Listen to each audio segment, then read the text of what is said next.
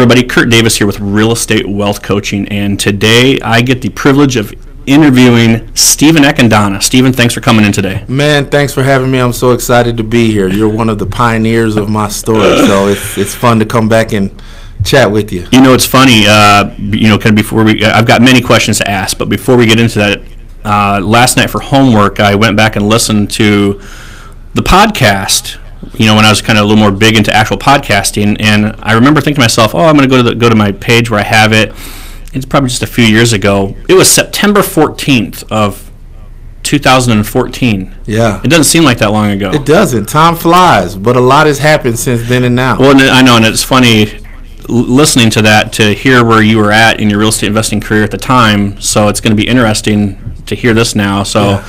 And for those of you who are watching, I will put a link to that very first podcast with Stephen. So if you like what you hear today, certainly go and check that one out, because it's nice to see when someone starts out. In real estate investing, a lot of people are excited and they get in and they fall out, right? And they don't do anything. So it's nice to see the ones who have been able to make it happen and stay. But if you're watching this video, get on over to our YouTube page, Real Estate Wealth Coaching. Hit the subscribe button if you have not already. And if you watch this interview and you like it, make sure you click the like, leave a comment. We'd love to know what you think. So with that being said, yep. Stephen Akindona, full-time real estate investor. That's right. Memphis, Tennessee. Memphis, Tennessee. But you were not always a full-time real estate investor. No, I was not. So what was going on with Stephen Akindona before real estate? Before real estate, I was a musician. So I worked I had my own band at the time. We would do like wedding parties, dinner parties, corporate events. I also led worship for some of the local churches. Electric guitar? No, I didn't play electric. I played piano. I know. Piano and sing, and had my own band, and that was great. And that's what I did before finding real estate.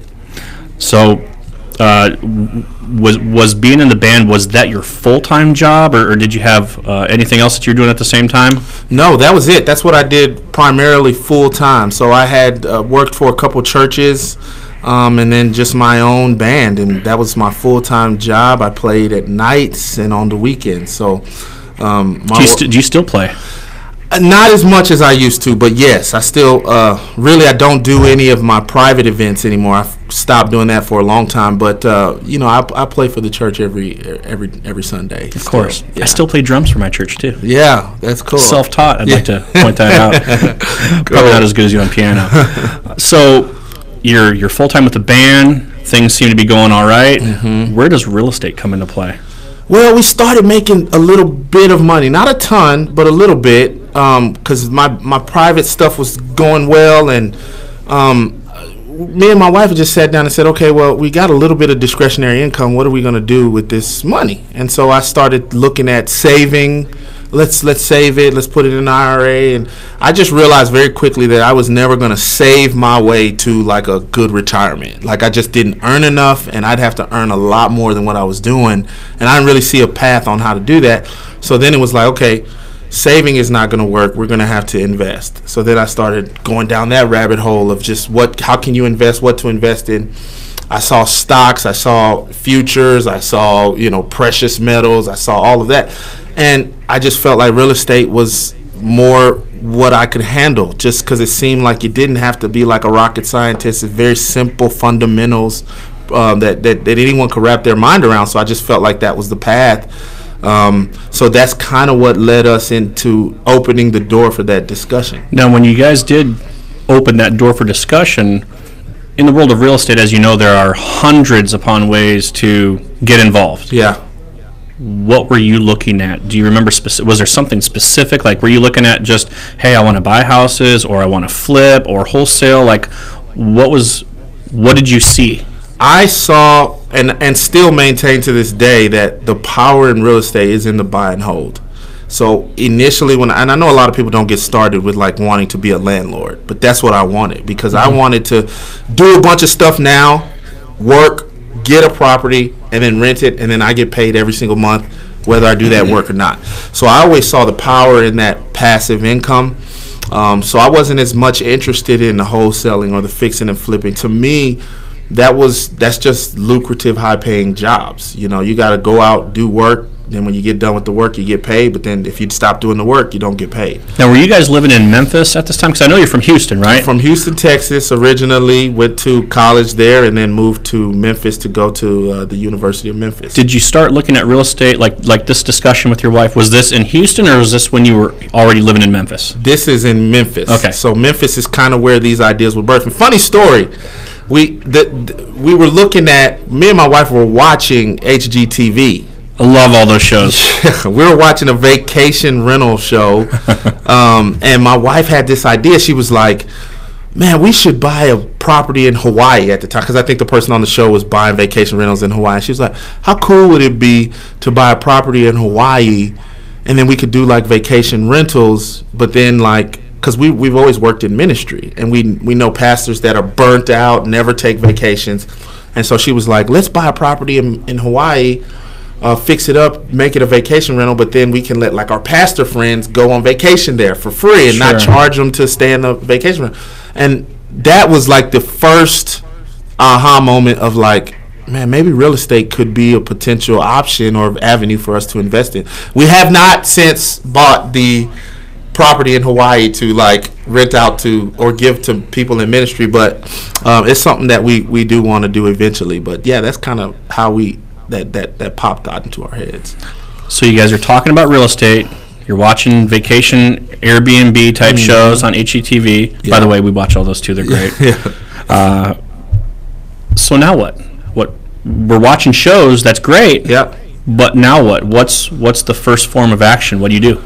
For me, I had to really believe. I felt like I didn't know enough about real estate to really believe. So I just went on a fact-finding mission.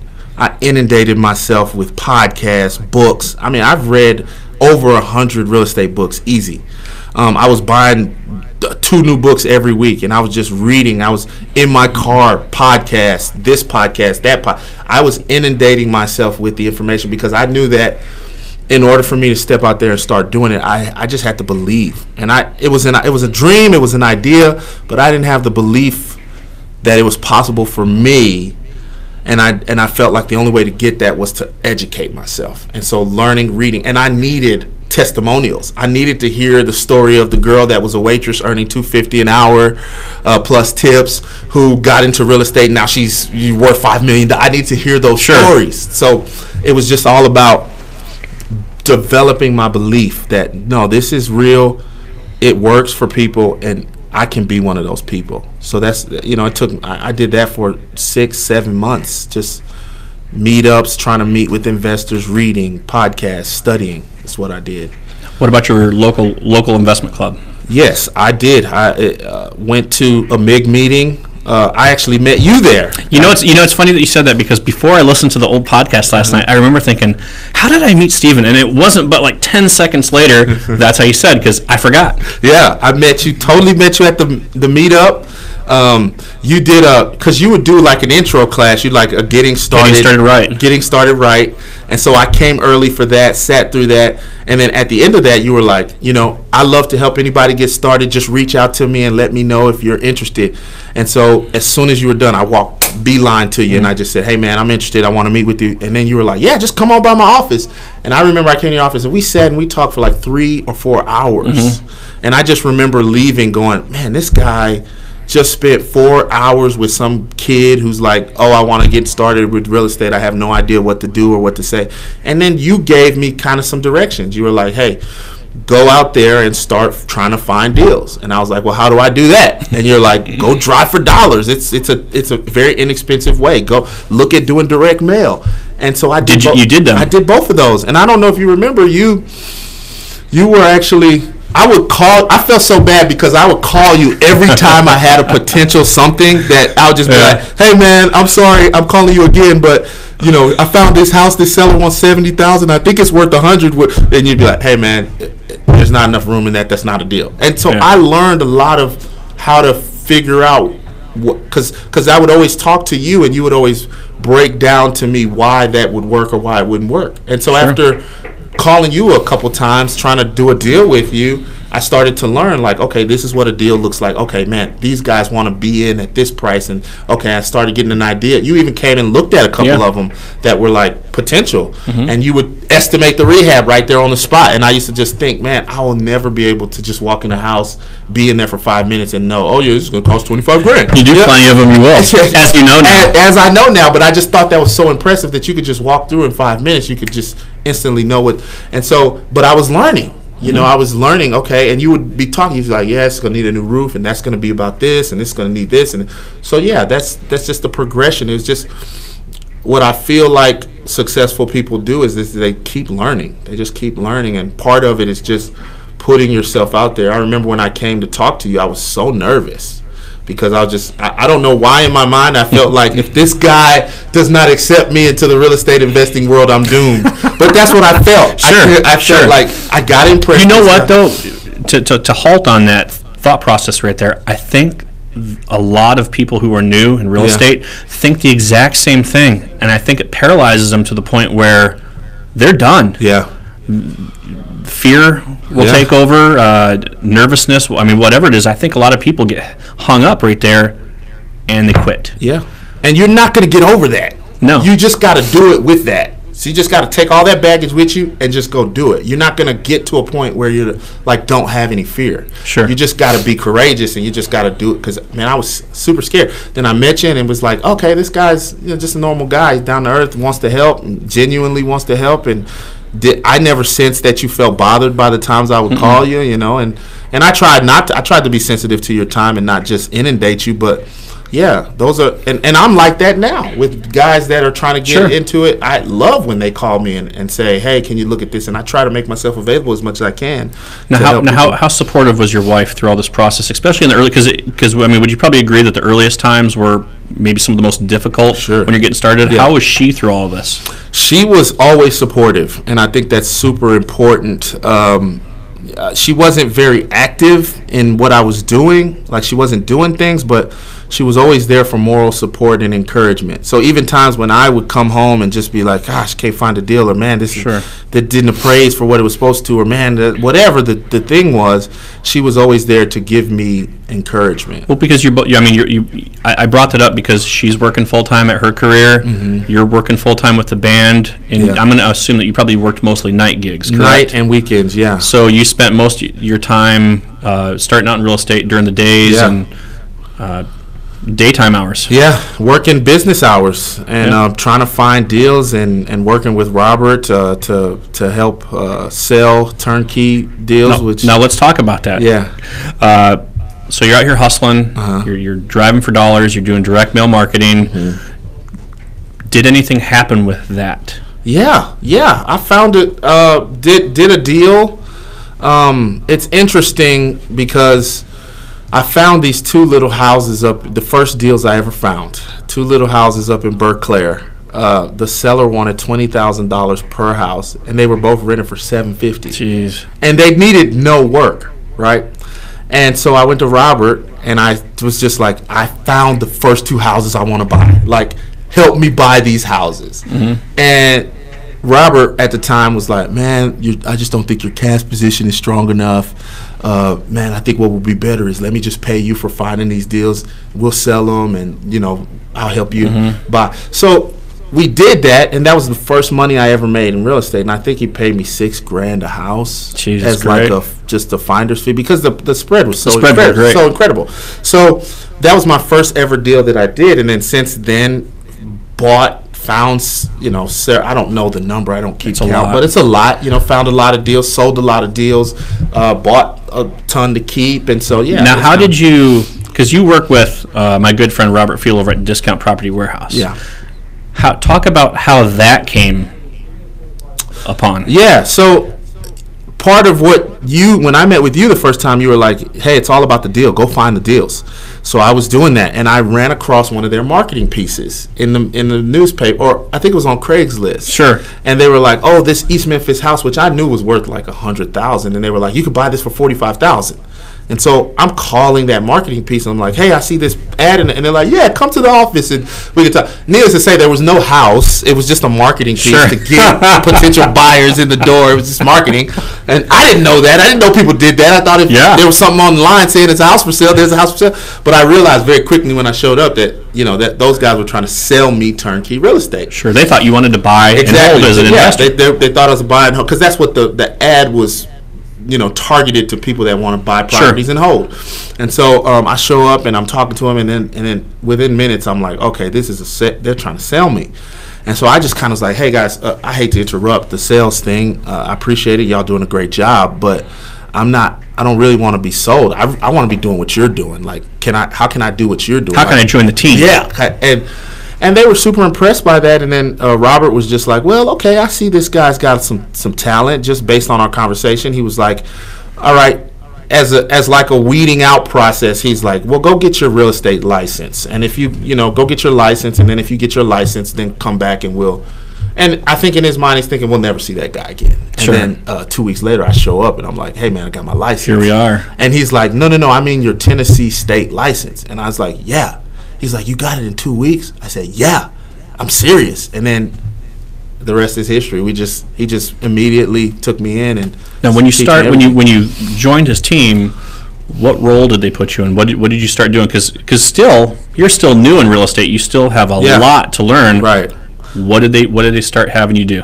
I think what we called it is special projects manager. And what that really means, I know the name of that well.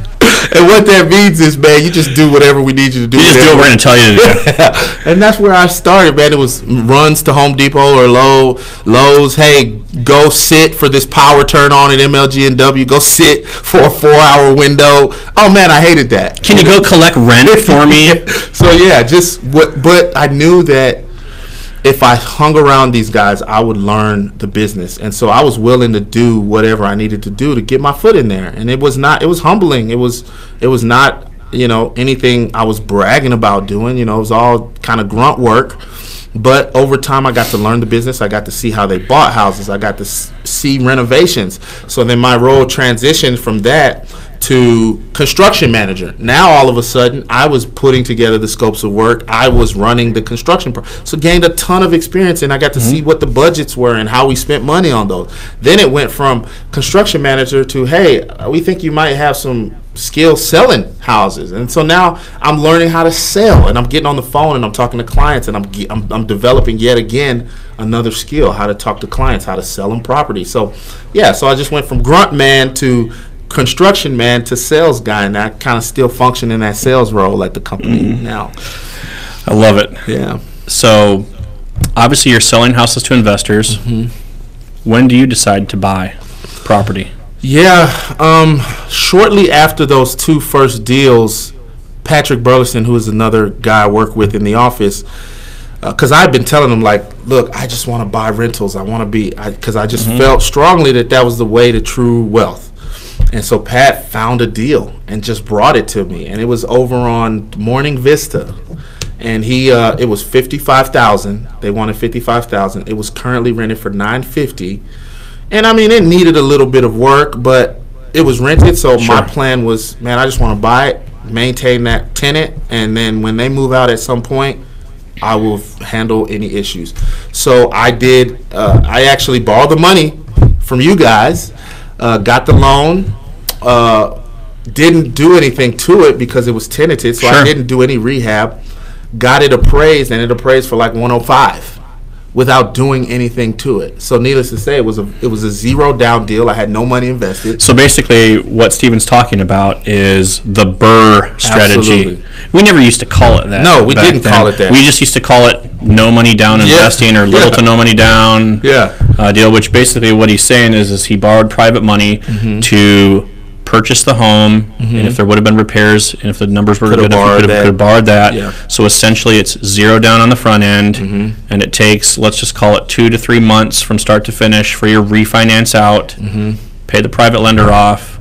Now you got cash flowing rental property. Long-term permanent financing on the property. So when you said about $100,000 value, rather than traditionally putting 20-25% down plus closing costs and being out of pocket somewhere in the $20,000 to $30,000 range, you're like $2,500 to maybe $3,000 on the high side in this example, right? Well, I mean, it was even less than that. I think the only thing I paid out of pocket was my appraisal costs, because I rolled all the back end closing costs. There you go. The loan, because I had the spread. Sure. You know, I bought it for 55. It appraised for 105. They would loan me up to 75,000. So I just rolled in the back end closing costs into the long term loan, and so really the only out of pocket expense I had there was the $600 appraisal. Wonderful. Now, how many properties do you own, and do you still buy them that same way? I still buy them that way. We've got 22 now. Good God. Yeah. Are you sure? Yeah. Because I felt like it was yesterday you only had like 6 or 7. Well, a couple of duplexes. And okay, so here's the question now. Yeah. You've hit that 20 property limit. Mm-hmm. So you have, I'm going to assume, about 10 under your belt, and your wife has the same. Yes. Now, do you have because obviously you're not going the conventional route anymore. Do you have a different lender that's? Yes. The idea is that I'm going to refinance all of this into like a commercial portfolio loan, and then reset the personal loans that I can go do. The idea. Correct. And I've got a guy that I'm trying to work with. I know who that is. Yeah, you know who it is. I'm not going to say his name. He can do it. He can do it if he can return an email or a phone call. So, that's the challenge. Listen, it's always the challenge. Man, that's incredible. 22 properties. Yeah. Did you ever think that like 5 years ago you'd own 22 investment properties? No, man. Let me tell you, when we started, my strategy was, because we were making a little bit of money, but I thought in my mind the only way to buy was 20% down model. And when you buy a house of $70,000, you're talking, $8, $9, $10,000. So it's just like, I didn't have that kind of money. Yeah. So we thought we're gonna buy FHA 3.5%. You're talking about like your primary residence, right? Right. Yeah. This is what our strategy was to build. We were like, let's buy a house, let's buy it as a primary, let's buy it FHA, put 3.5% down. We got to live in it for a year, and then we'll go buy another primary FHA, 3.5% down. Then we'll turn the one we just moved out of into rental. You'll just keep, like, year after year, buy one house a year. You buy one house a year. You got to live in it a year. Then let's go buy the next one. And that was the That was our strategy. So it would take 10 years to buy 10 houses. I know. I talk to a lot of clients that are like, my goal is to buy one house for the next X amount of years, and I'm like, oh, that's so slow. Yeah. Why do you want to do it that way? That's painful. It was pain. It was a lack of education. I didn't know you could buy this way. Where what's called now today is the BRRRR. I didn't know you could do that. And so when I learned how to do that, it was like, oh, well, my paradigm shifted. It was like, I could buy 5 a year, or I mean, I could, as long as I can find the deal, I can buy. So it's just now let's just go find the opportunities that fit this model. And in a way, I feel like I'd have more properties if I didn't know how to do this, because in a way, it's like I don't want to buy anything if it's not like a zero down deal. I'm sadly the same way. I see some good deals, and I pass on them because I got to put in 5 or 6. I don't want to put. It's like I don't want to put $10,000 down. Yeah, which is silly. I wonder if that's short-sightedness. It is, because we're spoiled. Yeah, we're spoiled, and so the 22, all of my deals except one, and we've got 2 that we're in the refinance process now, so we'll see how that shakes out. But all of them were like that, where it's like I'm literally just paying for the appraisals, you know, because the spreads were so big. There's just one I did up on Stagecoach where it didn't appraise for what I estimated to appraise, so I brought about $6,000 to the table on that. But other than that, you're talking boohoo, right? You're talking about 22 properties with less than $10,000 exposed to control 22 properties. Mm-hmm. So it's incredible. I mean, it's awesome to hear that. Now, obviously, real estate has not always probably been perfect at times. Is there a struggle or two that maybe come to mind that you could discuss? Maybe what that was, what was going on, and how you eventually overcame it? Yeah, I placed a professional tenant. That was an interesting battle, if you will. I know exactly the type you're talking about. Yeah, man. So, and here's the thing.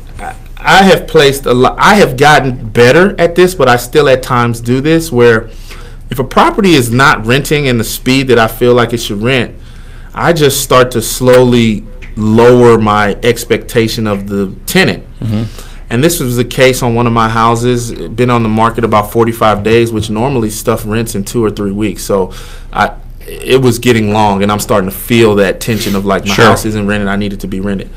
I don't usually ever accept anyone who's had a bankruptcy in the last 5 years. It's part of one of our criteria. Sure. Well, this girl comes to me and she's like, yeah, I had a bankruptcy. It was discharged a year ago. Normally, that's a pass. Yeah. But because I was feeling that because we're at 45 days now, you're like, I'm feeling it. I'm feeling that pressure. So I'm like, okay, you got to pay a double deposit. And I'm thinking like a double deposit is going to protect me. So it's like, yeah, I'll work with you, but you got to do a double deposit, first month's rent, which she did. And she paid great for about 4 months. But then month 5, she just didn't pay. And I'm like, hey, what's going on? I filed evictions because she wouldn't respond to me, and she continued it twice. So she showed up to court and was like, Your Honor, I'm not ready. And so they gave her an extension. They did that twice. So I think she bought herself another like 4 weeks doing that. Then she filed bankruptcy right as that, which that delays about another 2 to 3, 4 weeks. Yeah, another 2 or 4 weeks. And so it was just then, you know, we finally got the eviction and we finally got the service, and we you know, for a while they couldn't serve her. So it was like it took 3 weeks to get her served because she knew that this was coming. So she was just like, I don't know how she just was beating the server. But did you guys actually have to set her out with the move out crew? We did. She stayed to the bitter end. Were you there? I was. Of course I was there. Is there like some sort of like personal satisfaction watching your items get thrown out? It's terrible to say, but it's not terrible to say.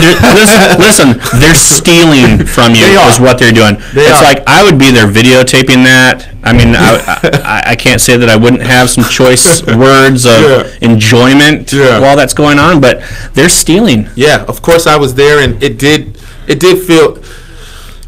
feel good because she wasn't the type of person that was like fell on hard times. I think she strategically knew what she was doing, and she was trying to milk that process out for as long as she could. So, you know, that was a situation that was tough and very frustrating, and really that was my first eviction period. I had never done an eviction before, so it was like, not only is this my first eviction, I'm dealing with like someone who knows the tenant laws and is milking that to stay in the house for free as long as they can.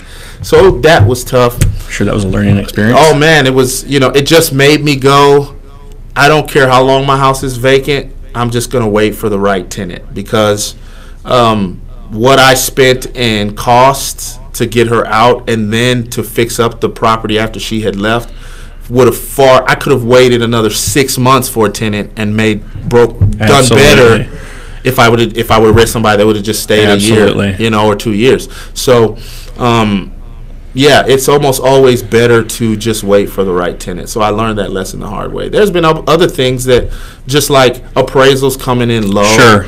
That's something we deal with, and that's only happened to me once on my personal stuff. But you know, we sell turnkey, and that happens a lot. You know, we sell somebody something, and it's like you got to kind of deal with that and figure it out. And rehabs coming in higher than what they cost overruns. You know, you didn't see this thing or know this thing. It just happened to me on these duplexes I'm working on. Did a beautiful renovation. The house is a little older, so the dryer is actually in a shed in the backyard. Mm-hmm. And I'm like, I don't want my tenants having to go outside, walk down, you know, and do. Yeah. So I'm gonna put stackables in the house. And I'm like, okay, great, yeah. Never crossed my mind that I gotta run 220s to this space to put the stackables in. Now you're upgrading electrical. Wasn't planning on doing that initially when I bought the house, and so. Tenant moves in, I got a stackable unit. It never crossed my mind I had to do this. And it's not working. Appliance guy goes like, you ain't got no 220 plug here. And I'm like, so this thing goes, but now I got a tenant. So now it's just like, you got to get it done. I got to get it done. So now the electrician is going in, and the electrician is like, well, you can't pull this load on this fuse box. You gotta upgrade this. And so there you go, $2,500 in Kaboom. Congratulations. All because you're trying to be the right nice guy. I should have just made them walk their clothes out to the thing. So anyway, we got it done, and she's happy. And so, but those are kind of things that will happen in real estate, and you just got to be prepared to know that it's not always going to go. It never goes perfect. Actually, there's always something. If this was easy, everybody'd do it. Right. So. Interesting stories. I'm sure we could trade all day long. All day, yeah. Now, how does a guy like yourself stay motivated? Because, I mean, here's the thing. You've been in full-time real estate now for about 6.5 years, going on 7. And, I mean, what do you do personally to, whether it be, I mean, and I'll kind of cross-question this with, like, education. What does a guy like yourself do to keep the motivation up to educate yourself? What kind of stuff are you doing? Yeah. I always believe in reinventing yourself. So I always try to reinvent myself every 5 years. You know, in 5 years, I just don't want to get – I know how to buy single-family houses. I could do that with my eyes closed. So I start thinking, well, what's the next iteration of myself? And now I'm getting into apartment complexes. And I feel those same feelings I felt. Because it's something different. Oh, it's something different. It's scary. It's like I don't know. I don't quite know what I'm doing. But then I just go back to my obsession phase, where I'm just downloading podcasts, reading books. I've bought 30 books on apartment complex investing, and I've joined a coaching program. Paid $20,000 to be a part of. Good, gracious. And I know I'm glad to hear that, though. I know a lot of people balk at that and say you don't need gurus, but I disagree. I think.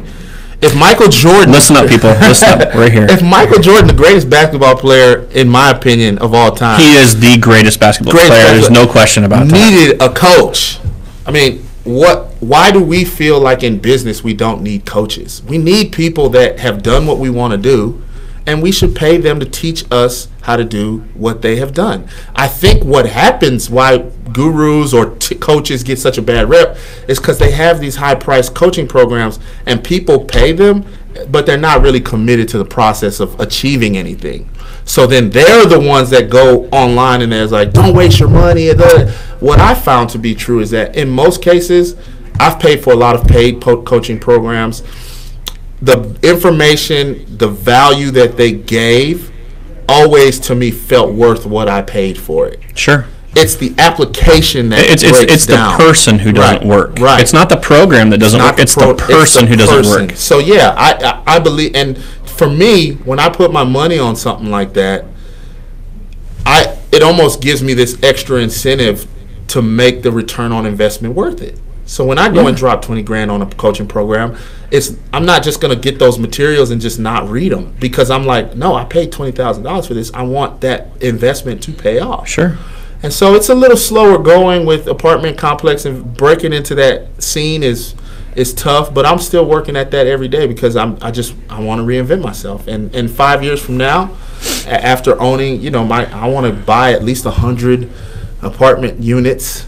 Maybe you want to have 100 doors. 100 doors, yeah, and really want to buy those in 20, 25, 30 unit buildings, somewhere in that space. So yeah, and then when I get there, I'll either feel like I want to step on the gas and scale more and buy more, or I'll be looking to reinvent myself again. So that's kind of what I do to stay motivated, just continually feeling uncomfortable. People that feel uncomfortable usually are highly successful people. The moment you start feeling very comfortable, you stagnate. You don't grow. You stay the same. But if I can put myself in uncomfortable, where I'm scared, like I want to be scared. I want to walk into that thing and be scared. It's funny that you're saying this right now, because I'm having a flashback. I'm listening to Grant Cardone's 10X. Yeah. I like audiobooks. Yeah. Because I can do it all the time. Yeah. And I'm getting towards the end of the book, and that's exactly what you said right there is essentially what he said. He's talking about a story about how he wants to buy this big apartment complex, and he doesn't know where he's going to get the money, and he doesn't know how he's going to get the financing this, but he's got to commit to it because he's committed. He's got the contract. How he's going to make it happen. So that's what it made me think of. Yeah, that is where people are pressed in those situations of high pressure, and you sink or you swim. And it's okay if you sink, because when you fail, you just get data points. Now you got data for your next deal. You can go, okay, I structured that wrong. Now, I'm not advocating that people go out there and lose a bunch of money and do all of that, but I am advocating that people get out there and be uncomfortable, be scared. Now, with your apartment complex, I want to ask you this because I'm essentially in a similar position where you're at. Mm-hmm. I have 30-some single-family homes, just a few more than you. Yeah. I am also interested in multifamily, small apartments, that kind of stuff. Yeah. Do you find because I see some. I mean, I can go online. I've seen some great ones like in the Cooper Young area, this and that. But where I get held up a little bit is I'm still looking at it from the BRRRR strategy. Yeah. I want to find the apartment complex that's worth $800,000 that I can buy for $200 and be all in it for $450,000, and then I want to refinance. It's like that's what I think of. Yeah. I know that those are very few and far between. I would say yes. Like, I haven't found one yet. Yeah. I think that's going to be hard. And this is why I was like, man, I'm spoiled, and I'm trying to get my mindset out of that. I need to be okay with putting money down. Yes. And having skin in the game. And it's great for someone who's just getting started to approach it that way. But I think as you start to develop and grow and you've got access to some resources, you need to, as an investor, I think you just got to scale and grow. Now, the same could be true, and part of what the group that I joined, it's all about teaching you how to syndicate capital. Sure. So it doesn't always have to be your capital. Correct. But in apartment complex investing, I just think the capital's coming from somewhere. Mm-hmm. So whether it's your money or someone else's money, I mean, it's capital intensive, and you gotta find it.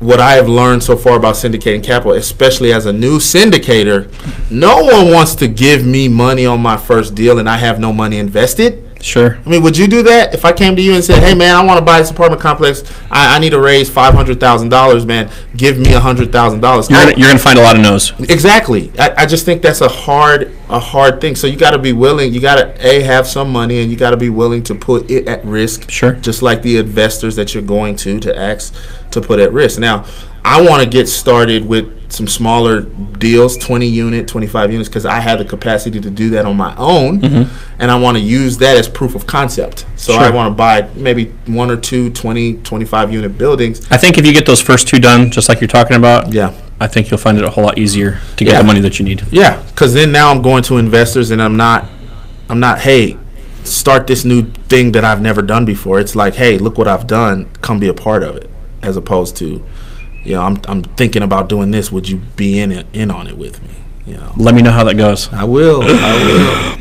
What are some things that maybe real estate has done for you, or maybe provided for your family, that would not have maybe been possible if you would have kept on the path of, say, musician? Yeah. Well, I mean, gosh, just my cash flow position is much stronger. Definitely higher income. Most of it has been financial. But there's a lot of emotional and psychological advantages that come from doing well financially that I didn't necessarily know would be part of the deal. Sure. Just on the financial aspect, cash flow strong. Currently at this point, now I haven't gone out and done a bunch of crazy things with my money. Like, I still live in my house on Powers Road. I know you do. And I could go and buy a big old house in Germantown or Carterville, but we just haven't done that. So my expenses are relatively low. But currently, right now, I'm in a position where I don't have to work. My cash flow from my properties can pay my expenses on a monthly basis, no problem. Now, my expenses are low, granted. Sure. But I don't have to work, and that's just a very freeing place to be, and real estate has done that. I went from a negative $200,000 net worth in 2014 to a $1.2 million net worth. That's cool. I'm a millionaire. Cool. Really cool. You know what I'm saying? So on paper, right? On paper, in equity, not in cash in the bank, but that's cool. And just being able to earn a higher income, because real estate in itself, when you do the transactional stuff, buying and selling, flipping, wholesaling, that stuff's highly lucrative. So that's afforded me, trips. I've taken various trips. I mean, gosh, we went to Hawaii, I want to say 2 years ago. And I told my wife, I said, we went for like 13 days or something like that. And I told her, I said, I don't care if we spend $50,000. We're going to do whatever we want. We're going to buy the front row seat. We are not going to let money hinder our decision making on this trip. And so we went, and I'll tell you, man, I got to experience how the 1%, man, how they live, man. It was great. It was just like we went to all these shows, and we bought the platinum package, and we bought the super ambassador package, and we did it. And they would like card us in, and it was just like no line, no wait. People were like, "Who's that? Who's that guy? Get my camera out." Yes, it was fun. It was cool. It was amazing time. And I just was like, man, God, that's how I want to live. Now I want to live where money is not at the forefront of my decision making. Sure. You know what I'm saying? Like, yeah, money is always going to be a concern. I think people that have a lot of money still are concerned about money, but you get to a point where money is not the driving decision maker in how you live. And so that's ultimately where we want to get to. But yeah, been able to take my family. I paid for my entire family to go up to Cabo and have a trip there, and that was super fun. And we actually have never been on like a family vacation like that. Our family, anytime we traveled, it was for some church thing, So we never like did a family vacation where it was just fun, and so that was great, hanging out with my folks, my parents, my siblings, and we didn't you also take your whole family to Africa? No. No? I didn't take my whole family God, what was to Africa. it? But did you go there? We were supposed to go. Me and Eunice were supposed to go, but they changed the government there. You used to be able to do visa on arrival for pleasure or for business. Okay. And then a month before we're supposed to fly out, they changed it to visa on arrival is only for business people. Oh, okay. And so I had people and relatives in Nigeria telling me, "No, just come on and come." And I was like, "But they won't let us do visa." I'll just get held up at the airport. And they were like, "Well, just tell them you're here on business." I'm like, "You want me to lie to the Nigerian government and tell them?" And then they asked me, "Well, what business?" And then I'm like, and they were like, "Well, then just bring $2,000 in cash, and if they give you a hard time, just bribe them." Oh, yes. This is what my contacts over there were telling me to do, and I'm like, I'm not flying out of the country with my strategy to get in the country to lie or to bribe the officials. You probably don't want to end up in like a Nigerian prison. Exactly. So I was just like, no, we're going to cancel the trip. We'll take the 4 months you need to get your visa, Sure. and we'll just do it. We'll reschedule. We'll reschedule it. Love it, man. Yeah. What do you see happening in the next 2 to 5 years? Where do you want to be? 2 to 5 years, if I want to have conquered this multifamily beast that I am wrestling right now, and I want to have 100 units, multifamily in 2 to 5 years. That's my biggest goal. Along with that, I would say more on the 2-year side. I want to get to really more the 1-year side. My target goal, weight, man, because health has now become a big thing that is super important to me, and I see a correlation between successful people and their health. Because the same set of skills you need to be healthy and be at a good weight are the same set of skills you need to be successful and financially free. Discipline. So I've made that a core fundamental part of what I'm seeking after. So I've lost like 65 pounds. Man. Probably, I don't know, not since the last time you seen me, because I've seen you recently. Yeah. But yeah, I've lost 65 pounds, and I've got another 40 to go. And so I want to, that's a big goal of mine. I want to lose 40 more pounds. And so in 2 to 5 years, I see myself with 6-pack abs, 100 multifamily units, and then trying to figure out the next iteration of myself. Whether that's going to be commercial buildings. I've always thought it'd be cool to be the guy that owns the building that Starbucks rents from. I don't know why I have that in my mind, but I'm going to do that at some point. I'm going to own a Starbucks building, and a Starbucks is going to be my tenant. Not very many people can say that, so I'm going to do that. Man, you've unloaded a lot of good information. Like I said, I appreciate you coming in today. Absolutely. What would you say?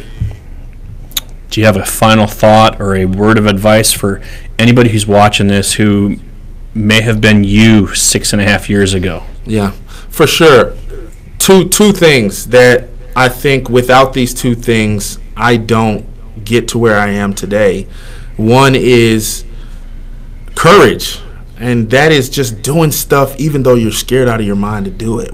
And that can be on all levels. Like for me, it was coming and talk to you, who in my mind, you were like sitting at the tower of the real estate mountain. You're a trip, man. And the gatekeeper of all, and you were the person. I don't know why I had this irrational thought, because I liked that you had that thought though. Keep thinking of me as that guy. Right? So I'm like, man, this guy's gonna open the gate for me to pass, or he's gonna turn me back away. And so I was so scared, but I did it anyway.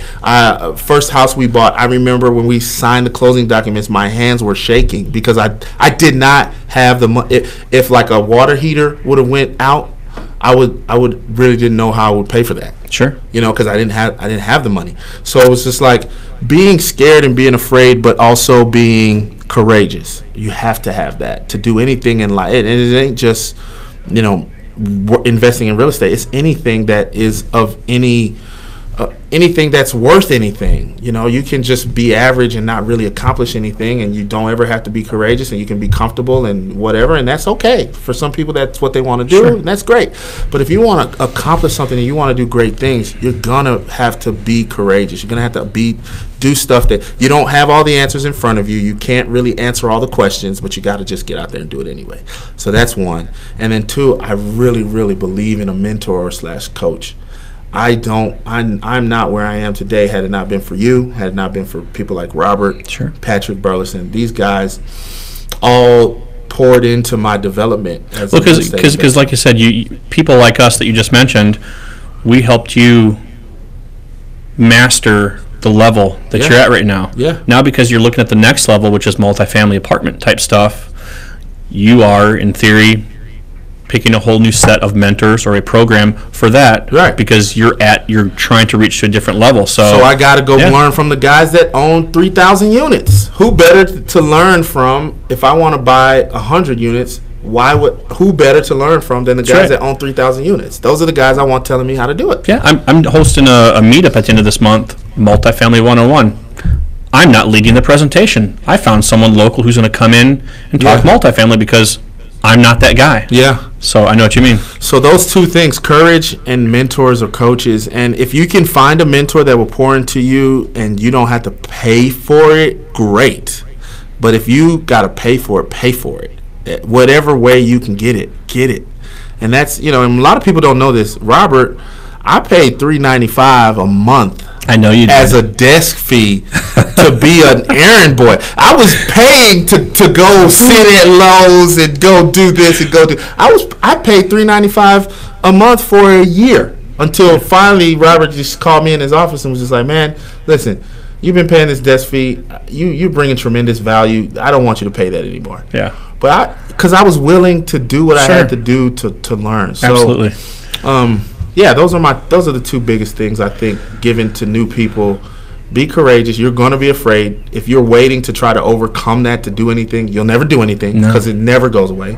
You'll always be afraid until you get enough education and experience that you can do something without thinking about it, which is where you are with single families, where I am with single families. And then you got to go to the next thing. And that's going to be scary, and you're going to have those same issues, but you be courageous and you do it.